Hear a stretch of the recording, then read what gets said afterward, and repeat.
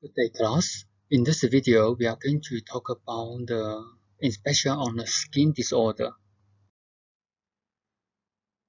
Same as the information in the other videos, especially in the inspection, although some of the conditions that we do not use acupuncture to assist, but it is important as a practitioner. You need to know at least in the clinical practice, at least when you see the patient present with certain manifestations, you will recognize what's the problems directly, and then although we don't treat them with acupuncture, but at least you can refer them to other practitioners. And some of them are contagious diseases, so it is important for you as a practitioner to recognize these situations. So from the inspection of the skin, some of them we can treat with acupuncture, some we don't. And also from this session, we can use the manifestation of the skin disorder to train the way of thinking, how we understand through the theory. So the first one, we're going to introduce some of the skin color and lusters. The skin color, same as the facial complexions, I have said that it is a bit difficult for us to apply this section in African countries, as we got different races, and different races have different skin colors. But just in general, if you know that the different colors, the red colors, the yellow color, the black color. So the red color can reflect the heat. No matter what kind of heat, the heat or the fire, that's the sense of. The yellow skin can be the damp heat from the bile or from the spleen, especially it often indicates jaundice. Black skin, especially for the yellow skin, sometimes it is not easy to see, but you can see from the eyes, right? When we introduce the eyes, you can see from the jaundice from the black skin. So here, remember we mentioned at the beginning that in terms of the color, we only refers to Eastern Asia. So the black color in South Africa or in African countries, it may be normal due to the race difference. Vitiligo is abnormal, so you can see as the image there. Some parts of the skin is lighter, so that's the vitiligo. The changes in skin morphology. From here, it refers to the dryness, moistness, rough skin, swelling, etc. And from these manifestations, sometimes we can see, or these manifestations can imply the pathogens, such as the dry skin and rough skin. This is very similar. The soil on the ground is very dry and rough, so this is a lack of the water. Similar in the body, a lack of body fluid.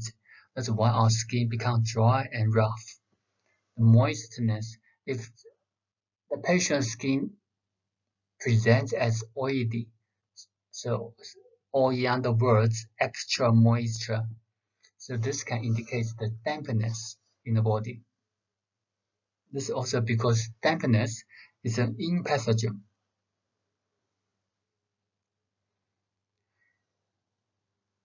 Because the blood and body fluid, blood also the in fluid.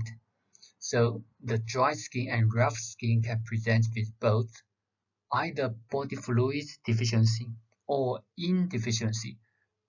Also can be the blood deficiency, but no matter what aspects, it must be in material. It must be in pathogen. Swelling we have mentioned before in the edema. So from the edema we can see the pitted on the skin. Edema often caused by water retention due to lung, spleen, and kidney. So when we see edema, don't only focus on the kidney and bladder from the Western medicine. When you see the disorder of the water metabolism in the body, you need to think about our theory, which organs are related, which is the kidney, the spleen, and the lung. So here are some of the images. The first one is the rough skin. As you can see, the color of the skin is not even and also dry and rough.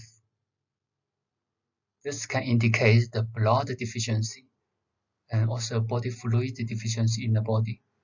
The second picture on the right side is edema, the water retention. That's the pitted. The next one is the disorder of the skin conditions. We're going to show you some images of these conditions, as some of them are quite common and some of them we can see in our acupuncture practice. The first one, maculae and rashes. A maculae is a change in the surface color without deviation or depressions or non-palpable and no discoloration upon pressure. What does it mean here is, we just give you some definition first. A maculae can be divided into yang maculae and yin maculae. So one object you can separate into yin and yang. Here's a yang maculae and yin maculae. Yang maculae a deep red, purple red, with an excess heat. Yin maculae is pale bluish or purple, coupled with the qi deficiency. As you can see, why we separate them into yang and yin and yang. That's because the cause. One is because excess heat, one is because of yin deficiency. So the next image, next slide, I'm going to show you some images. Yang maculae, yin maculae. The yang, what's important here is although you can see the colors on the skin, these you can see on the skin, but very important that these redness does not evaluate from the skin, which means if you touch the skin, if you palpate the skin, you don't feel anything on the skin. If you use your finger to touch the skin, such as if you touch from here to here, above even the maculae, you don't feel anything. You can see, but you don't feel, which means it is the bleeding under the skin. So that's the maculae, and the yin and yang presents from the color. Second one we're going to introduce is the rashes. A rash is an area of irritated or swollen skin. It is palpable, so you can feel if you touch on the skin, and it has discoloration upon pressure. And the rashes can be further divided into measles, rubella, and urticaria. For these, most of these we don't treat with acupuncture, but when you see, you need to recognize measles. Measles is a high contagious infections in pediatric departments, so it mostly happens in the kids. In the kids, and you have the characteristic of the developments. The patient will have Most of the patients will have flu-like symptoms, such as cough, sneezing, runny nose, and after a few days, 2 or 3 days, we can see the rash or the measles, you will see in next slides the inside of the mouth, and you also can show it on the face and the body and the rest of the body. So as you can see here, the measles mostly happens in kids.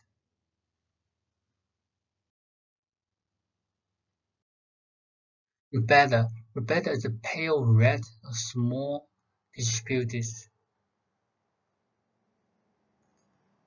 Although these we don't use, most of them we don't use acupuncture to help, but we can use herbal medicine to help. When we use herbal medicine to help, we also need to figure out what's the cause. That's why we introduce the cause from here. How do you know what's the cause? You're going to see from the color, the wind attack the bacteria affecting qi and blood. Why the wind? That's because the rashes, no matter the measles or rubella, they can develop from one area to the other area, migrate. Does it ring any bells to you? Migration, that's the characteristics of wind. Something moves, something develops from one area to the other area. That's the migration. So that's the characteristic of a wind. So when we use the treatments, we will use the methods to relieve the wind. If it presents as the redness, then we think that's the heat or the fire in the body. So we can use something to clear the heat, relieve the heat in the body. For babies, we can use like the herbal medicine bath, which means we cook the herbs, we use the liquid, we bath or we soak the baby in the herbal medicine, in the medicine. So while they bath, we're going to use herbal medicine as the water to bath the baby. That's we try to treat the problem from the skin directly. Also, because some of the medicine can be absorbed from the skin. That's why in the form, the dosage form of the medicine, we have the ointment or the cream. This is also the better. Urticaria. Urticaria, also known as hives, a kind of skin rash. So here, two images of the hives in different skin colors. Hives.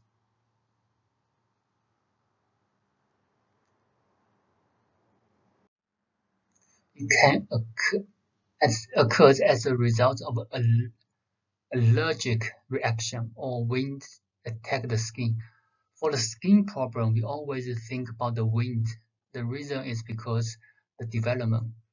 It will develop from one area to the other area, or it will develop from one area and become bigger and bigger. That's also migrates because the area changes. Blisters. Blisters, as you can see from the images, that it refers to the skin disorder that has waters in the affected area. And when you see the categories of this session, the white bulbs, chickenpox, shingles, hot sores, and eczema, sometimes you might feel confused, especially when you study Western medicine or in your other diagnosis course. This category may be different from the Western medicine. The reason is because the causes of these problems are similar. That's why we put them together. Also, the manifestations are similar. The first one you don't need to focus on there. This is not common to see nowadays. The chickenpox is a highly contagious disease, especially in kids. So also in pediatric departments. Patient may present with fever, caused by damp heat. So if we use Chinese medicine treatments, you will focus on the damp heat. And also it will depend on the manifestation, such as this chickenpox. This might not be the damp heat. That's because the skin color is not red, it's the pale red. The pale red might be the coldness. If the damp heat, the skin will be red. So that's the heat. Like this is the redness. The redness is the heat. This is the shingles. Shingles refers to painful skin rashes with blisters in limited areas. Typically happens from the waist to the chest or to the ribs area. So you can see it happens like in a way from the back to front or from the back to the front in certain belts. It doesn't happen all over the body, but that's the shingles. The shingles also due to damp heat and most of the condition, and for this we can use acupuncture or herbal medicine to assist, especially for the pain from the shingles. We also can use acupuncture to assist. Why I show you these two images here is because, as you can see, the color difference. This one is red. This one is still red, but when you compare with the left one, it's pale. So this can indicate the different pathogens. The left one, the patient have more heat or have more severe excess heat. The image on the right side is not, the heat is not as severe as the left side. So in the treatment, we will also have different treatments towards these two patients, although with the same shingles. So this is also the shingles. As you can see, it happens around this belt. It always happens in this area. You can from the back, but the distribution is this. It won't happen up and down, but mostly in a belt like this. From the back to the front, that's the shingles. Shingles is quite common, and we also can see in our clinics in acupuncture practice. We can use acupuncture or massage and herbal medicine to assist. The source. The source is a painful itching small blister around the mouth corner or nasal area. It can be any other areas, not has to be in nasal areas. So this is the blister, the blisters. It's also the blisters. What's the difference between or among these images? Firstly, the third one and this one. As you can see, the color, the yellow color. Yellow color is the heat, the fire. The pale color when you see from here. The second picture. So when you compare with these two, the second and the third picture, the third image does indicate the heat.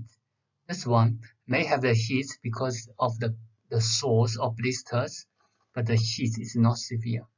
This one, the fourth picture, the patient also have heat. As you can see from the skin at the bottom, at the base, it's red. So that's the heat. So when you see this kind of patients, it can be the dampness and heat because the blister is water, so that's the dampness. The red color on the skin, also from here you can see is the yellow color, similar to this. The yellow color also can indicate the heat condition. So that's how to understand from the manifestations. Eczema. Eczema you can see from these images, and also we're going to see from the colors. Damp heat coupled with external pathogenic wind. So as you can see for this session, for the skin disorder, we always think about the wind because it can develop from here to there. Source and ulcer. The source and ulcer. So that's the mouth ulcer. This is a patient that I saw last year. This patient has been suffering from multiple mouth ulcer for 2 years, and she was healed with herbal medicine, no acupuncture. The reason why I show you here is because the white color, but you see the source around the mouth. It's not red.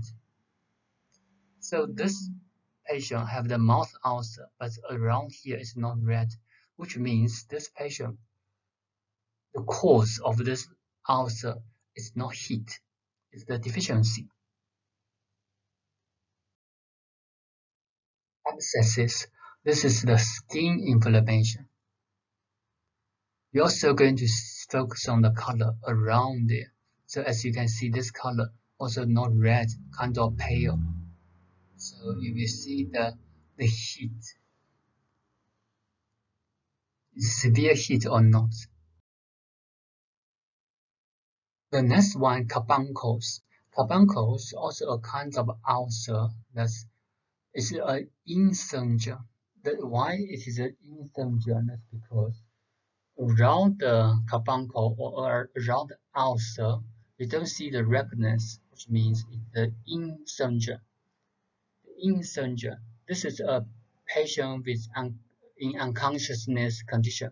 So this patient, I saw him 2 years ago. He got this ulcer for a few months and couldn't heal with the Western medicine, and then we use the herbal medicine.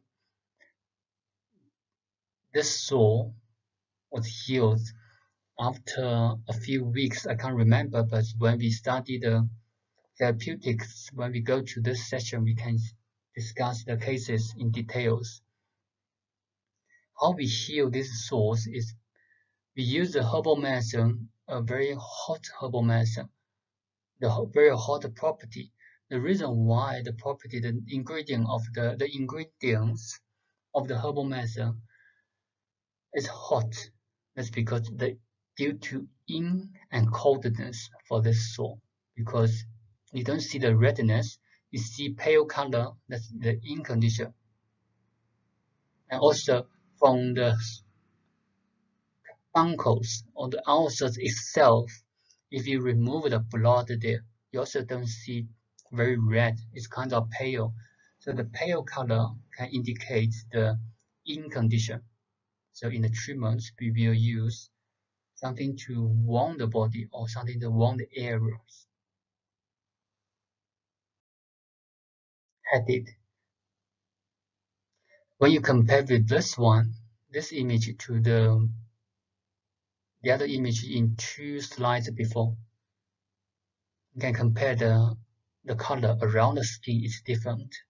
So this one indicates the heat or the fire.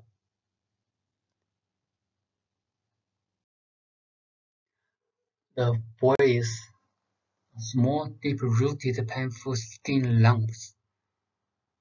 So from the descriptions, you can go through by yourself. From here, I'm also going to focus on the color. The color. When you see these two, you will see this one. The one on the left side is red. This one is more pale. There's also inflammation. So from here, you can see the heat in the body, how severe the heat or what's the cause of the boils.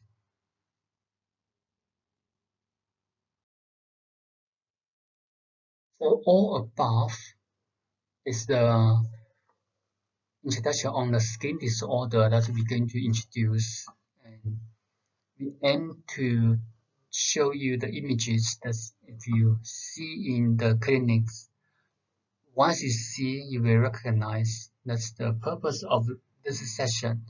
And also the other purpose of this session is, as you can see the explanation, when we go through the lectures, I always focus on the colors, the manifestations, how swollen, how painful we didn't mention here. That's the discussion from the inquiry, but from this session, from the inspection, I always focus on the color, how red, how pale, because this can indicate the heat or deficiency, or either qi deficiency or blood deficiency in the body. So for the inspection, the colors are very important. Although in some situations here we can't really see the colors properly because of different races, but you will see in the tongue diagnosis in future that we can see from there, and that's very important for our diagnosis. So here just an example of that. Actually it might be the first example how we apply the theories into clinical practice. The redness, when you see the redness, what can you think about the cause? So that's something from the theory.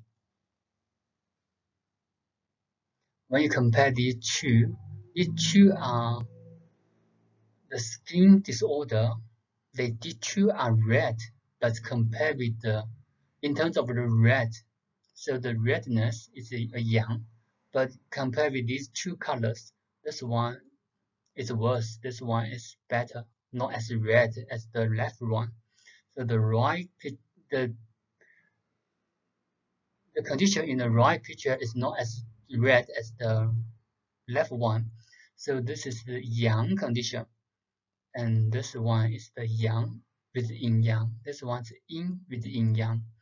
So as you can see here, we use the theories to explain our clinical manifestations. That's how to apply the basic theories. In the next session, we're going to use a few minutes to introduce the inspection of the index finger in small children.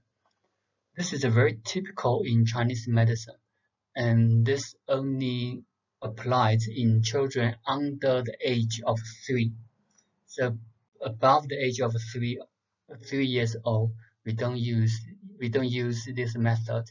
And this method was recorded firstly in 618 AD. You're going to see the index finger. You're going to see the veins in the index finger. Firstly, we're going to introduce we're just going to revise. You already have learned this, the DIP, PIP, MCP. So that's the 3 session: MCP, PIP, and the DIP. So for these 3 parts, we give them 3 names. So this one. So here is DIP, PIP, MCP. From MCP to PIP is a wind pass. From MCP to DIP is qi pass. And from here above is life pass. The different paths is the gate of different area, and if we can indicate how severe the patient is. So the next image we're going to show you how to observe. So as you can see, if this one is not clear, you can see there's slightly something here. If you can see the vein clearly to the tip of the finger, that can indicate the baby, the kids, is in severe condition. So this one is the wind pass, qi pass, and life pass if the vein goes to the life path, it is very severe condition. So from here we can predict how's the prognosis of the kids problem. We also can predict not predict, we can see from here what's the pathogens from the color of the vein.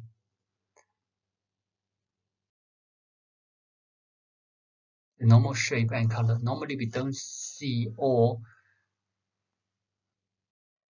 very mild, doesn't go a lot from there. So this one you can see slightly here. That's the index finger vein. We're also going to, for these, you're going to go through by yourself. It can help us to understand how severe the patient is. It also can help us to understand what's the pathogen, such as the color. The color of the vein become red or become pale or purple. It can indicate different indications. The color. The previous slides, the depth, and superficial. Sometimes it's not easy to distinguish, but the color we can distinguish.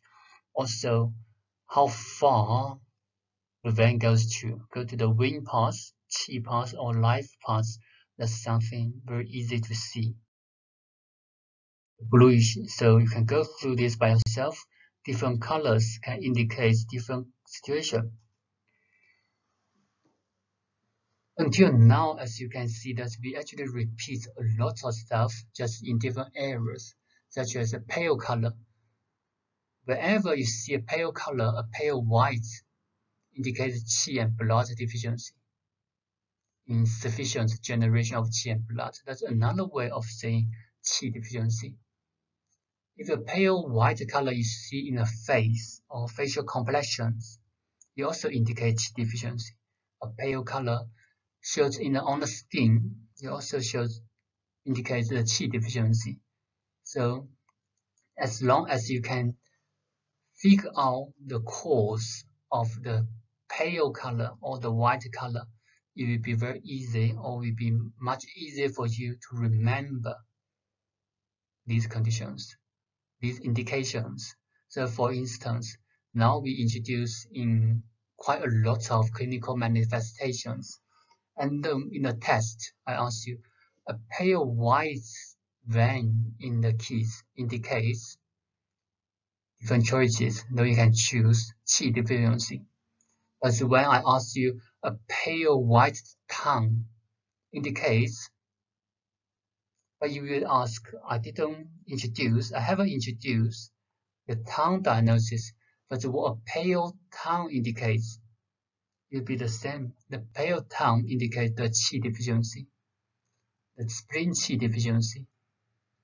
So that's very important to remember the different colors of different areas, the different colors, the indications of different colors. So that's how to study Chinese medicine, how to make it easier for you to understand, especially for the colors. The colors can help us a lot, and we use different colors to differentiate different pathogens, such as here, the bluish vein indicates the qi and blood objectives. That's the stasis, right? That's the same as bluish in the other symptoms, such as the facial complexion. We mentioned the bluish or the cyan color. That's also blastasis. So that's very similar. The shape for deficiency and excess. So these are the inspection of the index finger vein. And then when we see in clinics, we will show you how to see, or when we go back to the campus, we'll show you how to use this, how to apply this method, especially in the clinics. When we see kids, you will see the vein under the age of 3. What's the difference? The last session of the inspection, we're going to talk very briefly about the excreta. Excretors include the phlegm, the stool, and the urine. Mostly, we're going to focus on, also it can be the tear or the nasal mucus, saliva. We're going to focus on the shape, color, quality, and volume. And because this kind of excreta, this, although it is in a category of inspection, but mostly in clinic we don't inspect by ourselves. Like ideally, it is better for the practitioners to inspect, but sometimes it's just inconvenience for everyone. So mostly we're going to have this information from inquiry. We will ask the patient, what's the volume, what's the color of the phlegm if a patient is suffering from cough, sputum, and nasal discharge. What we need to understand is the different properties such as the color, the yellow, thick, sticky, indicates heat consuming body fluids. So here I'm going to give you one example here. Why for yellow, thick, sticky sputum indicates heat. Sticky and thick, that's because the heat. Thick and sticky, that's because the heat concentrate the sputum. It's very similar, you cook something, it becomes concentrated, that's why it becomes thick and sticky. So that's why when you see thick and sticky sputum, that indicates heat consuming body fluids. A white, thin, clear sputum indicates cold, that's the in pathogen. Thick, clear, that's also in pathogen. So that's how to use the theories to apply in clinical manifestations.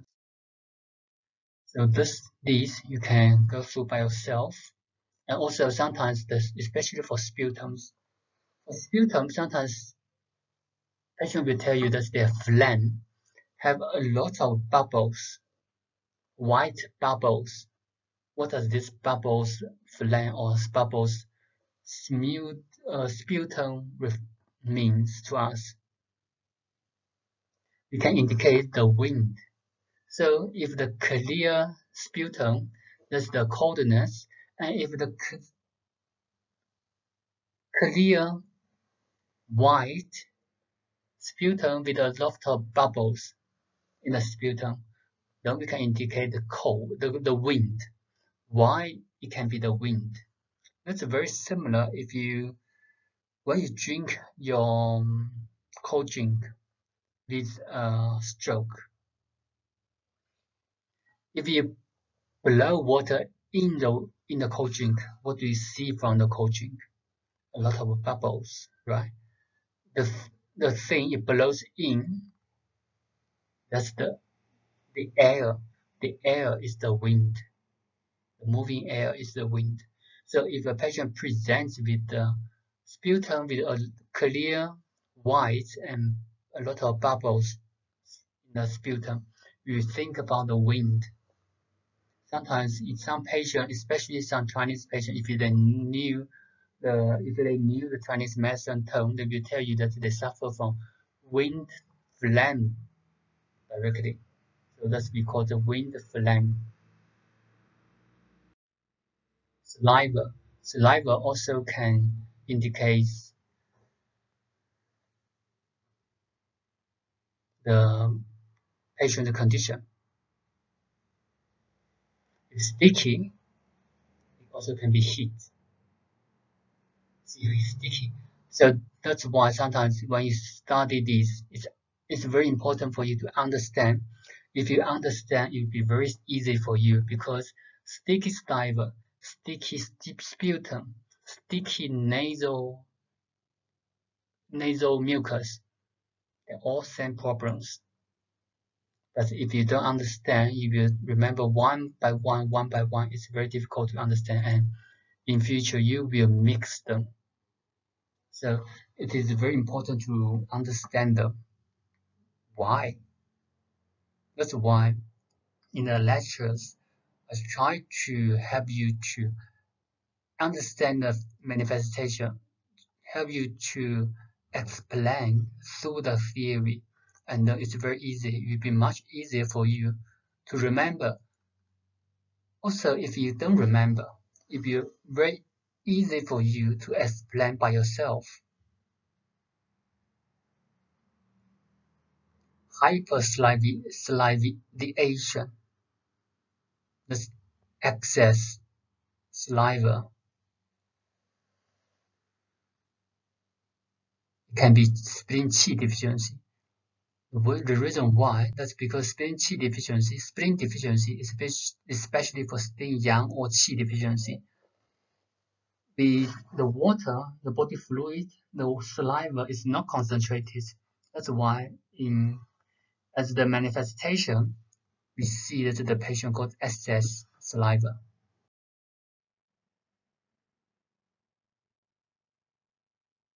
So some of these, although I didn't go through one by one, these are important because you can see these informations, these manifestations in clinic. The stuff from vomiting. There's also the thick, clear odorless vomit indicates cold due to stomach yang fading, stomach yang deficiency, thin, clear, odorless, yang deficiency, turbid, foul smelling, heat. So that's all what you need to understand. And you need to understand why. Because the coldness, this is very similar in the fridge. If we put something in fridge, you don't feel, you don't smell the odor a lot. If in summer you put your food outside the fridge, it becomes foul smelling. That's the heat. So that's how to understand these. And also for the stuff from vomiting, we also need to mostly we will ask the patient. If you have the chance, you are more than welcome to observe by yourself. You will have a better understanding and also a deeper impressions on them. That's mostly, especially in the clinic, the outpatients, mostly we ask the patient what's the color, the volume, like watery, yellow. The different colors can indicate different situation. Fresh blood contains warm stuff. Why? Because the heat, the summer heat, burns out the veins or the vessels. That's called bleeding. So that's the heat. So when you see these manifestations, you need to think about the cause. Feces. Feces, mostly we also ask the patient. The feces can be loose stool, thin clear again, thin clear. When we mention the thin clear, cold, dampness, or yang deficiency, right? Yang deficiency also results in cold condition. Foul smelling, heat. When you see the foul smelling, that's heat. Dampness, it can be both. And then you're going to figure out what's the cause of this heat. Loose stool deficiency, yang deficiency. So that's the hint you need to remember. In feces, thin, clear, watery stool is called dampness. Thin, clear, watery nasal mucus called dampness in the lung. Thin, clear, watery urine. That's not watery, sorry. At least urine is always watery. Thin, clear urine. We're going to discuss later. Also coldness. Foul, yellow, brown yellow, the color. Heat or deficiency. Brown, sticky, foul smell stuff from the nasal mucus. Heat. So these are the links. These are the formula that you need to remember. It will be much easier for you to understand all these manifestations. Even something we didn't introduce, because in the clinical manifestations, you can see a lot of something that's new to you, but as long as you know how to explain, it will be much easier for you to understand. There's one thing I want to mention here is the bloody stool. The bloody stool can be the stool with blood that you can see with the red color, or it also can be this kind of color. We call it tar-like. So TAR, talc-like stool. This is also the indications of bleeding, in internal bleeding. So it's the tar-like color indicates it's saw bleeding in the spleen or stomach. So we need to be careful. Although this bleeding, we also don't use acupuncture to help. We can use herbal medicine, or in severe condition, you need to refer the patient to the hospital. But just keep in mind that this kind of stool, black or tar-like color, even the property tar-like is the bleeding. So you need to keep in mind. The urine, clear, normal urine, clear urine, scanty yellow urine, which means less urine. That's because the heat concentrate the fluid. Clear perfumes, clear and a lot of urine, clear and thin, coldness. We realize everything clear, thin, a lot of involved in terms of volume, that's the coldness. Less in volume or sticky or thick, that's also less. That's the heat syndrome.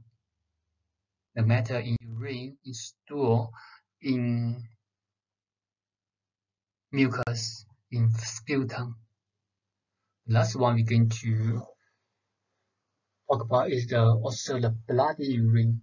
The bloody urine indicates the damp heat. That's because same as the bloody stool, that's because it can be the heat damage the veins. The heat have the characteristic of bleeding.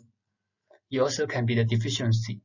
But what I want to mention here is the manifestation.